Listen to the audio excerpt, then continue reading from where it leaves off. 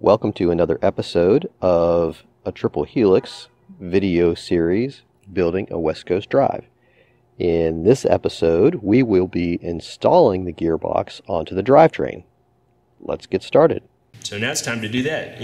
Actually install the gearbox onto the driverail. So it's gonna go in this orientation on the driverail. So you figured out that these screws that we put in were just temporary to hold the gearbox together. We actually need different ones that are going to reach all the way through the gearbox mounting holes that we've provided on the driverail. These are these two right here. Those aren't quite funny. That's another problem. So we could replace these with long 1032 screws that reach all the way through that. They'll just be in larger holes than needed on the gearbox, or we could open up the gearbox attachment holes on the driverail. What do you want to do? All right, so go ahead and drill out those holes on the driverail. This wall.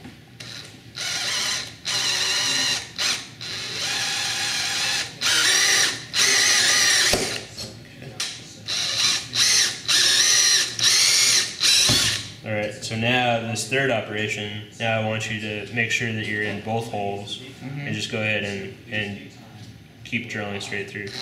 Right, good, that's it. And then squeeze the trigger and pull it out and you're done. Yep.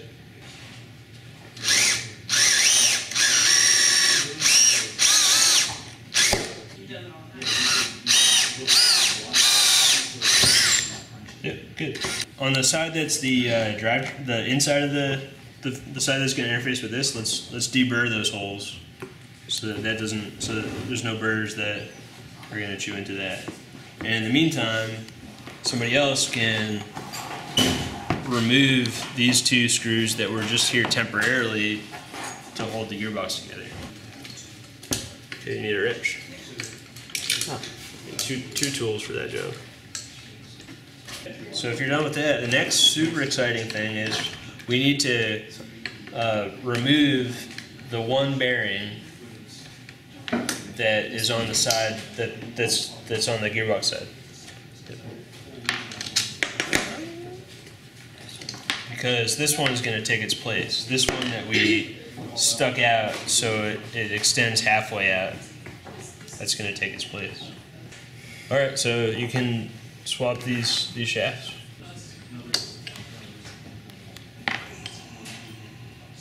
We should loosen these. Detension on the two sides. Yeah. Yep, I agree. So it was too hard because the chains are too tight, and because the two chains inside are offset from each other. If the chains are too tight, then it pulls this shaft at an angle. So all we're going to do is we're just going to detension both of the chains, or maybe one of the chains.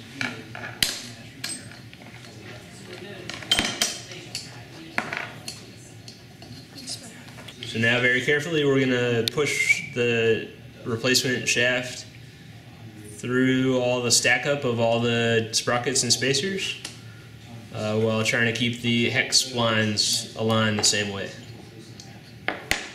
Awesome. That's a high skilled operation. We can put our bearing on the shaft here, and it should stick out halfway out of the driverail, and it does.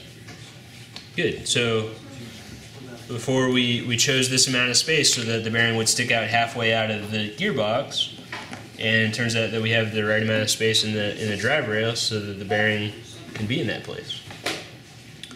So now we're at the point where we can put our let's put this amount of space on there, and then we can attach our gearbox. Good. These are the screws for it. These are the nuts for it. We need this.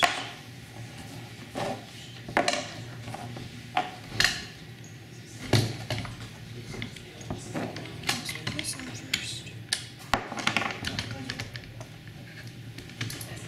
Cool, so now that bearing is serving as this interface between the drive rail and the gearbox.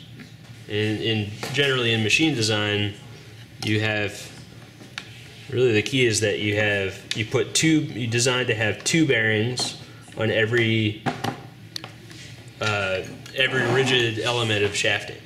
If you put more than two on a rigid element of shafting, then you're in a situation where it's over constrained.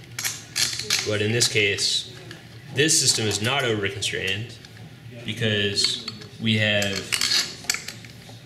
there's really just two bearings on each element of rigid shafting going between these two systems.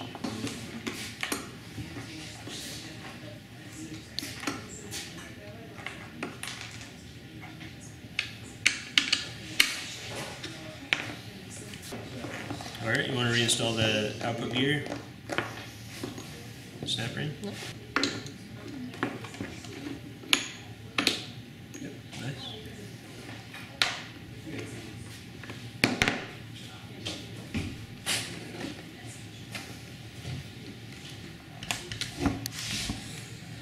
Got the bearing back in there? Mm-hmm. Okay. Good. Slide down this loosened So pull this back. bearing block, So do what? and that'll Pull this back. retension that one chain that we detensioned earlier. Tighten those. That one. Yep, and then turn this into. That's good. Just tighten that down. Yep. Sweet. So our cluster shaft, which is the shaft that's in the center of our gearbox, has this feature where it has an extension sticking out that's been cut in half. You can see the cut. It's also been drilled out in the center to a 1/4 inch diameter, which is the same as the output shaft, the shaft on the encoder we like to use. We use this US Digital S4T encoder, and that's going to sit right in that spot, and it's going to get held down by a bracket. And we're also going to use a shaft collar, regular hex shaft collar from Vex, to clamp down on that slot that we made in the end of the shaft. And if we were smarter, we would have done this before we attached it to the drive rail.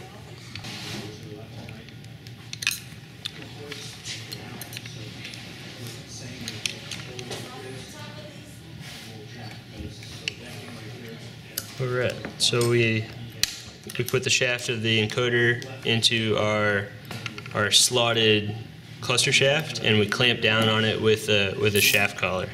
And of course, it's buried inside there between all these motors, and that was by design. So now we found a way to use that little space really well, and we also protected our encoder against damage. And we worked through a whole season with the encoder in there like that without any issues. Didn't have to access them. And of course, if we did have to access them, all we would have to do is pop off this center wheel, and we'd have this amount of access to our encoders.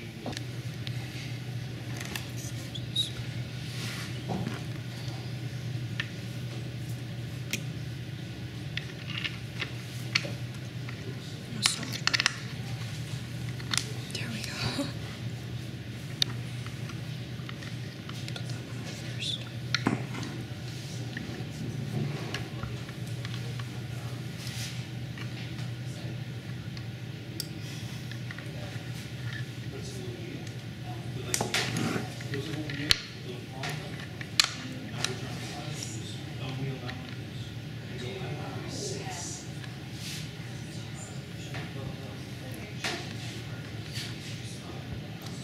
Also Nice. So now we have an encoder installed. Yeah, you do it. Awesome. Okay. Now what? And then You need this snap rings. spacer goes on the outside. First that 1/8 inch spacer. Then a snap ring. Yep. And we do that, we put that spacer on there because if there's not a spacer there, if you look at those hubs, it's got a divot in it. See that little divot that's there? Right. And the side load on a wheel, if you just put a snap ring on there, that will bend and damage the snap ring. So if you put a spacer there to protect it, then it's okay. Yeah, we're not so concerned with the snap ring. It could damage the snap ring. What we don't want to damage is the groove. If we damage the groove and the snap ring destroys the groove as the wheel is pushing out, then we've got to make a whole new shaft. Go ahead. Yep. There we go. And then normally we would put a snap ring groove on there, but since this is our very last thing and we don't want to take the time, we're just going to put a shaft collar on.